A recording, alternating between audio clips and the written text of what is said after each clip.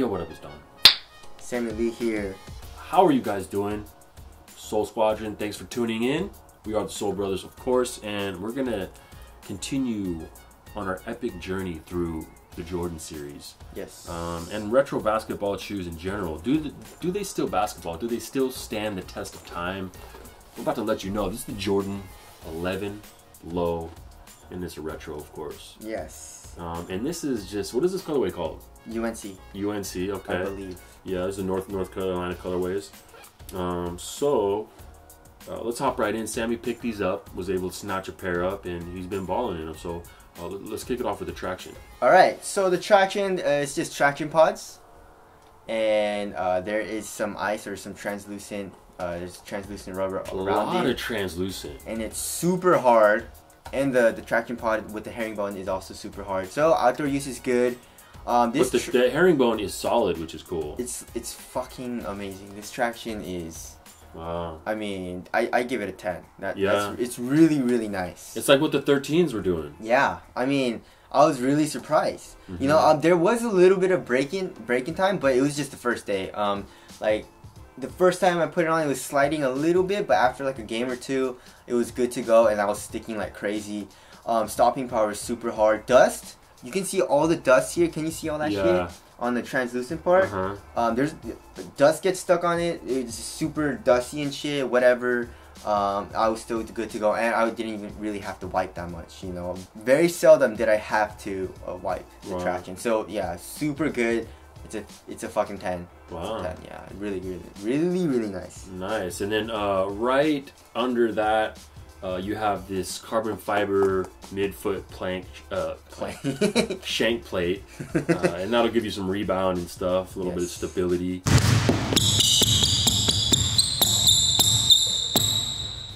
On top of that, we have what is this? Polyurethane? I mean, EVA? okay, so in the first impressions, you guys were mad because you guys are like, "Oh, dude, it's a fucking what do you call it? A Phylon midsole." I was like, "Are you sure?" Because like on the Nike website, it says here it doesn't say anything on the cushion. Right. Yeah. On the Nike website, it doesn't say anything. It just says air sole unit for lightweight cushioning. Right. And then on Foot Locker is where it says PU midsole, which is I'm guessing polyurethane, right? With the carbon fiber spring plate and full length air sole unit. Yeah. So that's not Phylon. So I don't know, man. I'm just telling you guys what it says on the website, but it doesn't really matter because I'm just gonna tell you how it feels. And it just feels like a Phylon, you know, like the PG ones, you know, nothing really crazy. I couldn't feel the air sole unit at all. I didn't feel any like compression, bounce or anything, but it was nice, you know. Responsiveness was good. Impact protection was actually not that bad, not as bad as like the Kyrie 3 or anything like that. Jumping around, my feet didn't hurt like crazy, so impact protection was actually pretty good. Heel to toe transition, it's like not even that clunky, you know, usually how Jordans are. So I wasn't mad at that. So it was actually pretty nice, you know, especially for a guard like me. It's actually a pretty nice cushion. I would have maybe put in a little bit more impact protection or maybe a little bit of bounce, but you know, it was good. Yeah. Okay, alright, moving on to the upper, of course, we have the legendary patent leather. Yes. Around the whole damn shoe, and it's shiny. One thing that sucks is it gets scuffed really easily. Yeah, dude, that's gnarly. Yeah, you see this black mark, guys? Whatever. It's leather here on where the laces are, or kind of like here. It's a higher up on the upper. It's pretty shitty though. Yeah. It's a shitty leather material. It's not like a premium leather, but you know. It's like a nylon in some of the other colorways, or in the highs, right? Yeah. Which would probably be better. Maybe, yeah, that's what I'm thinking. But it's not that bad, to be honest. It does need a little bit of breaking time, but you know, it's like not that bad, you know. Right. It wasn't for a retro. No, not even for retro. Really? I mean, for retro too, it's actually really good for retro. But even for today's standards, it wasn't that bad. Creasing and stuff, you know, the material gets soft, and I didn't really have any problems with it being abrasive or anything, or it being too stiff. You know, so materials, I wasn't mad at it. It wasn't the best material, obviously, but it was still good. So, you know. Okay, moving on to fit. We have this is just a this is how they used to do it back in the day. You have a full tongue, yes, but they did strap it down. There's 2 straps to hold the tongue down or in place, which is cool. But you didn't see too many one booty uppers back then. Nope. So how was fit? Fit was good. There was not a lot. There's a little bit of toe space on top of my toe, but it wasn't super bad, so that was fine. I went down half a size. All Jordan retros, I basically have to go half a size down for some reason, right? Yeah. No, the 14s I was true to size. Yes, a lot of them I'm true to size. A lot of newer Jordans I go down half a size. Yeah. You never know. Yeah. Even between the same model but just different sizes. Yeah, the 1 I was true to size. The 3 I think I was true to size. Yeah. I mean, I tried on the 14s. The Air Jordan 14s, and you were true to size. Mine were way too small. Yeah. I tried on a 14 and it was too small. I was like, what the hell? Which is never the case for me in Jordans. I mean, I think Jordan just doesn't give a fuck. Yeah, you just saying, yo, here you go, man. It's a retro. It's a retro. It's gonna sell. I'm gonna make money off it. I don't give a shit, you know. But fit, I went down half a size and it was good. Cool. All right. So lockdown. Lockdown was actually pretty good too. Heel didn't feel completely locked down, but it wasn't bad. So lockdown was good. Okay. And then support. Support was good too. It's a leather. It's not going to stretch. Yeah. And there's a lot of support. Is there not a really crazy outrigger? No.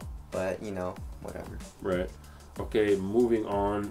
Let's touch on weight real quick. This is a what, 7? Yes. Size 7 coming in at, it's a low. So you should want it to be a little bit light or lighter, at least a couple ounces lighter than average, which would be like 13-14 ounces. What is it? 13.23. 13.23. That's actually not that bad. That's like a little heavier than average, more like average. Yeah, for a low. For a low, and for my size. So, how did it feel? It felt pretty damn light.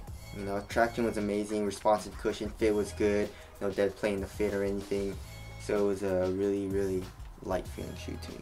Word up. Okay, now let's touch on durability real quick. Yeah, you're good to go. Even outdoors. I mean, it's a pretty expensive shoe to be playing outdoors with, and it's retro. Some people say that you shouldn't even ball in these, and those people are idiots. You guys are idiots. mad. It's a basketball shoe, dog. Just get a grip on your life. Pretty durable shoe. Now, touch on ventilation. No. No? This is actually pretty hot. Ooh.